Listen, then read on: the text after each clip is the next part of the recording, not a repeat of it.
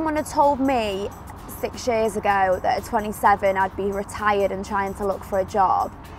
and to prepare myself for it, I would have laughed at them, because you never think that it's going to be your last day on the golf course or your last day on a football field. And I think sometimes if someone had given me the advice that I now know,